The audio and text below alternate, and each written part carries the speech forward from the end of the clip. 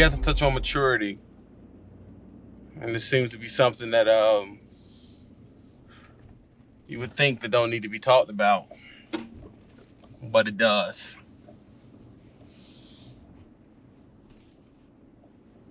You know, a guy I talked to today,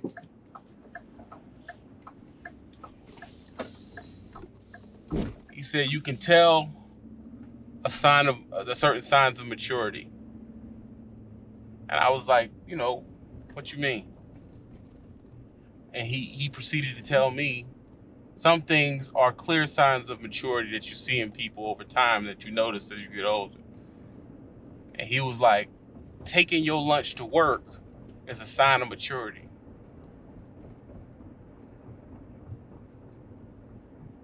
I'm like, what? Say, yeah, it's a sign of maturity. And I give y'all time to comment. And I'm thinking, isn't that just a preference? He told me, no, it's not just a preference. You know, a preference is the color in your car. A preference is you like Coke over Pepsi. That's not what we're talking about. You know, a sign of maturity is taking your lunch. It's one of the signs is taking your lunch to work. He said another sign of maturity is having a beater.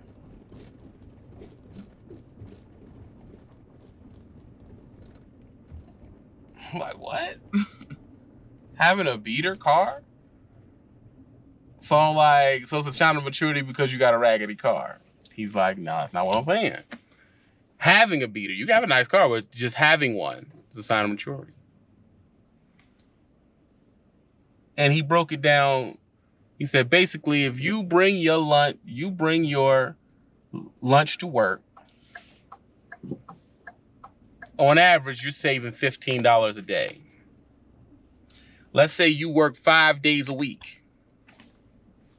I said, okay. 5 days a week. That's 50 off the 10, 5, 10, 15, 20, 25, 50, 60, 70. You saving anywhere between 85, 80 bucks. We'll call it 80 bucks to round it off. If you make your own coffee, you're saving about, we'll call it $5 a day. You're saving $5 a day. That's $25 on top of the 80. 90. So we'll call it 100. Round it off. We'll call it 100 a week. I'm like, okay, that's nice. All right, $100. You can use extra $100. I finish. 100 a week equates to what a year?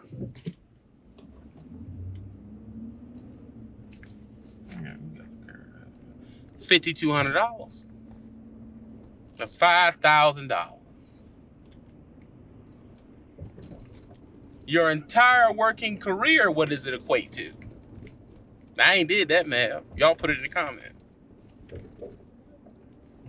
So an average person, you know, they working to 65, ain't they? So we'll call it, you say from 18 to 65. We'll call it 20. We'll call it 20, 30, 40, 50, 60. 40 years of working. So 5,200 times 40. What number is that? I shouldn't do this one. Well, I'm not moving, so I should be okay. 200 times 40. That's $208,000. Jeez Louise. Man. I'm gonna be real, 75% of people don't got that in their retirement right now. $208,000. Any old person that work a job down the county can do that. All right, that makes sense. Beater, or say you have no car note. Average car note these days is $500 to $500 a month. We'll call it $500 a month, because most of y'all joint is over $6.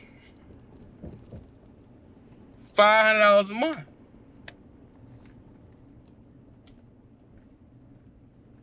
$500 a month. 500 times 12 is $6,000 times 40 is $240,000 plus 208. That's $448,000 between that beater and bringing your lunch from home and bringing your coffee from home.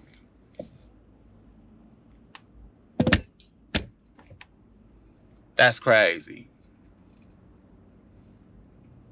I said that's real. I mean, that's real, bro. What can you say? $448,000. These are rough numbers, man. Drop it to 300 if you want. I don't know. Honestly, like, what do you want me to do? Like, it is what it is. Right? $448,000 in just the fancy car or the car note, between the car note and the beater, between Chipotle and bringing your sandwich to work.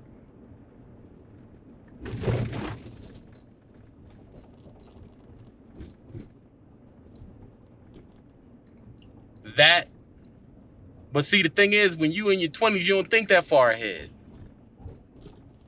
You don't think that far ahead, man. You don't think that far ahead. If you really, really, really thought, far ahead, you know what I'm saying? Like, what can you say? What can you say to that amount of money? And you talking about someone who already got a pension, they got that in liquid, buddy. Just liquid. Or put it in the right accounts and all that, whatever you invest in, I don't know. I'm not a financial specialist. And I don't know where you should put it at and all that. Don't come to me for that. But I'm telling you, you have enough money to go find somewhere to put it. I caveat on that to modesty.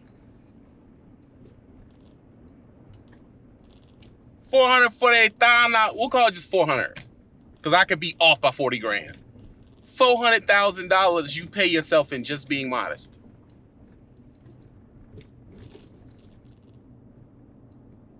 And just being modest, you pay yourself close to $500,000. There is a price to being flamboyant. There's a price to being undisciplined, right? And there's a credit, if you will, to being modest and disciplined. These are the talks that me and my son have. Especially when it's going to be time to go into adulthood and all that type of stuff. These are the talks we're going to have. That's why the dudes you see on your block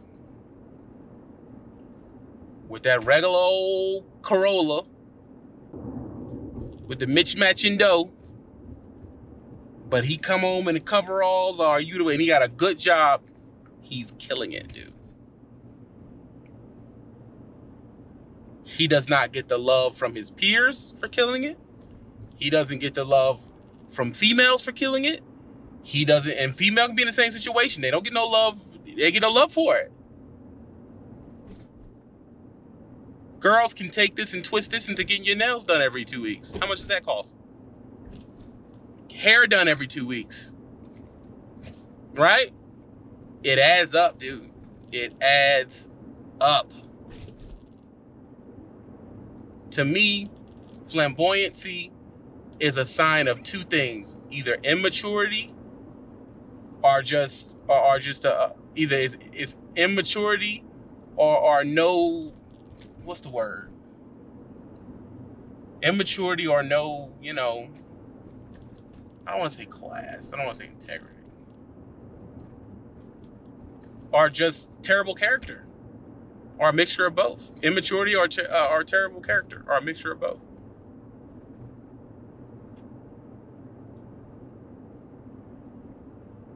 That's what I want to share with y'all. That's what I want to share with y'all. Share that to somebody who need to hear it. Look at this dude beside me. What he driving? What would he drive? Right? It's a beater, ain't it? I know y'all can see it. Y'all trying to clock where I be at. Look at that.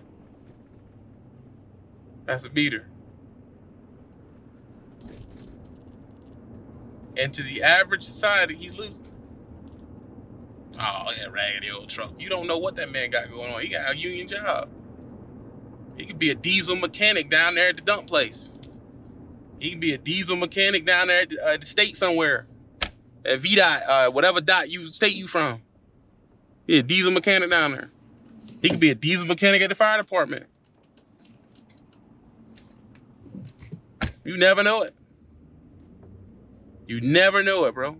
Old truck. It's a sign of maturity. Now, a person can say that's a sign they ain't got the credit. That is not a sign of that, bro. Everybody don't get stuff because they can. Why is my channel getting to this point? My channel is getting to this point because I believe that we focus on how to get into a position and nothing else. That is the problem with this sector of YouTube to me. We focus on how to get into a position. I'm guilty of it too. How to get into a position, how to get a certain amount of money, and we focus on nothing else.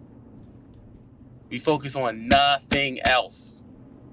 How I get this job, where you work at. I want to work there.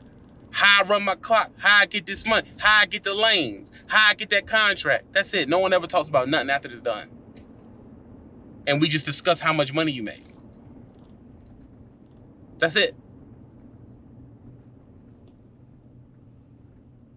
And another problem to me is that we have no more respect or admiration for our grandparents and old people and old uncles. We don't have no respect and admiration for that. We think they were suckers.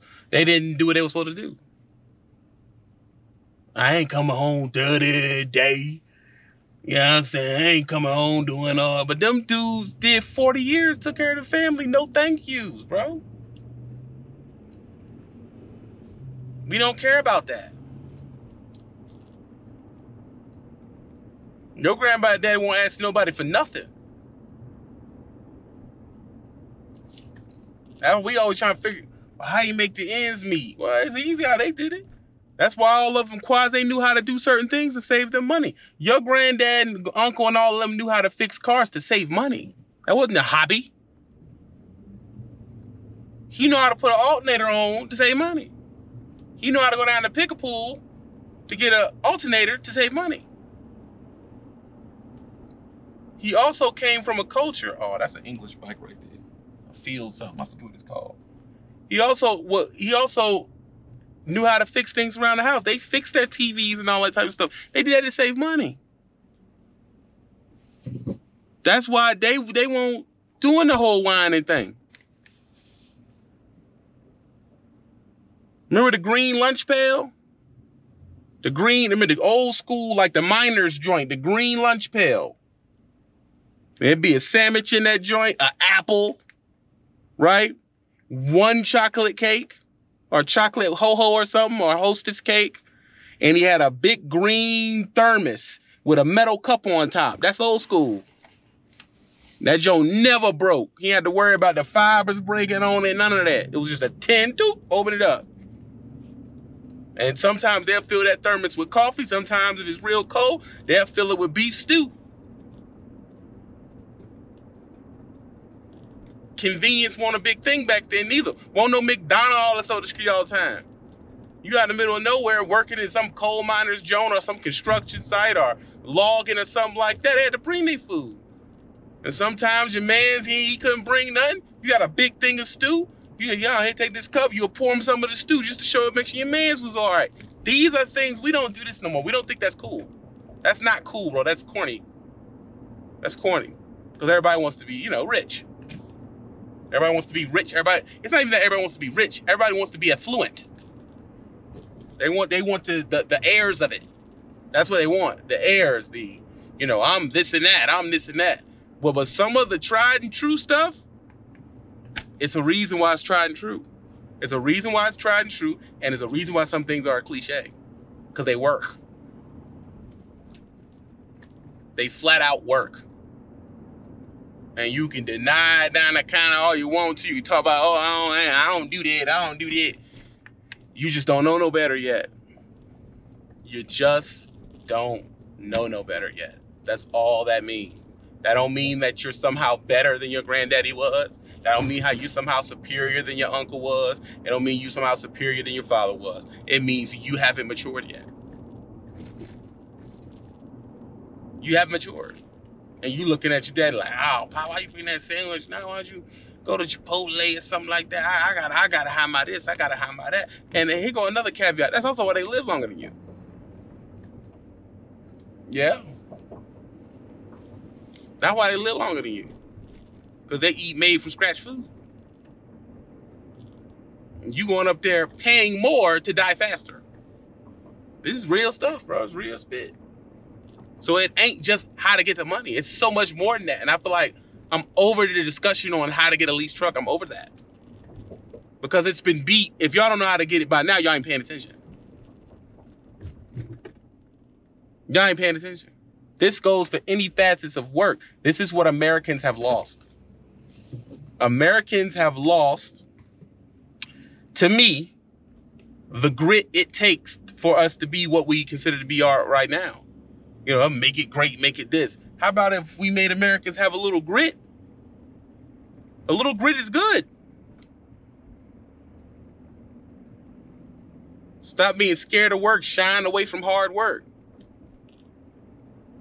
Taking pride in it. And we also have taken all the admiration out of hard workers. They're not coveted.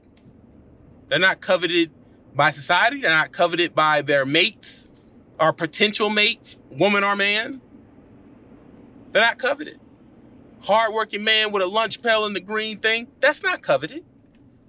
You don't hear the opposite sexes, whether it's a woman or a man, you don't hear the potential mates being like, oh, I want to go have me a railroad worker.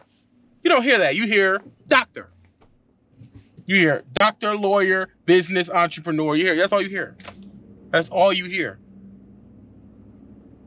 That's all you freaking hear, yo. That's all you hear. That's all you hear. So somehow, the middle class, the working class, the hard-working American somehow is a second-class citizen now. So it's either you're homeless or entrepreneur. That's it. Nothing in the middle. Nothing there. That's why us as truck drivers, we don't get no love. Because you're just a dirty, hard-working American. Ew. It's nasty. I don't want to deal with that. I need my guy to wear a freaking, butterfly knot in his thing and those weird brown leather shoes with the colorful socks when he crosses his leg and, where the suit's cut like, and I want him to have like his hair swooped to the side and a beard that goes up to here, but the bottom's gray, but the top is dark and one Superman street. They want all that crap. And it's like, that ain't no hardworking, man. I ain't discounting what they doing. I'm just saying that ain't gonna be a dude that's out here that actually physically is gritting to make the things work. To me, not hating on anyone. That's why a leased trucker can sit next to a first 2-year stockbroker and get looked over every time. And the first 2-year stockbroker don't make crap. And you be making $100+ a year. Won't matter. You have none of the prestige. Because the prestige has been eroded by media, by movies, by TV, by social media, in the psyche of Americans. You're the loser. You make double what he makes. A first-year stockbroker ain't making nothing. They coming in 36, 40-something thousand an hour, 40-something thousand a year. And then they have to be like savants to get to a certain place. But an average stockbroker ain't making $1 million a year. You over here lease trucks seeing 100-something thousand a year, and you're nothing. You're nothing. And they'll rather go over there because of the prestige, or maybe what he could potentially could make.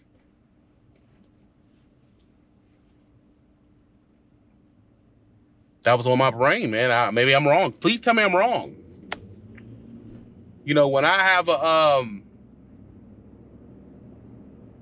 have a teacher in the classes that I go into now, I won't say his name. I have men who've done manual labor. I respect those people. I do. I just respect them.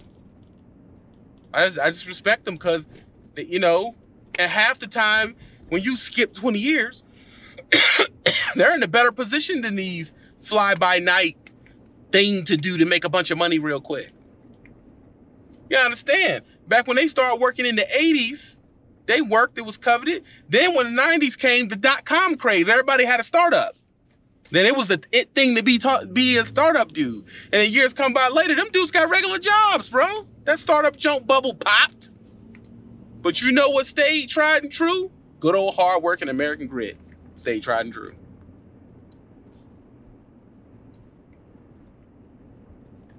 People don't just decide to go into these things, man. They're sold to you, bro. They're sold to you. I don't care what no one say. You can say I'm a conspiracy theorist all you want to. They're sold to you. Y'all remember back in 2003 when everything was about being an IT specialist? Come to DeVry, come here to be an IT specialist, come to be this. Remember all that stuff was going on? Being this, cyber this, computer, all this. Then next thing you know, it fill up and everybody got these degrees and can't get a job. Or you gotta move to a place that has an opening. They did it with a slow drip, bro. They did it with a slow drip. It's a slow drip. And your granddaddy worked the railroad down the county 40 freaking years. He considered had a good job. He was at a good job. And he a bum in today's society now. You a crap. They won't even spit on you. Get out of my face. You a sucker. Worked hard. What's wrong with you? I'm a sucker? He's a sucker for working hard and taking care of his family, paying taxes for 40, 50 years? That's what we believe now?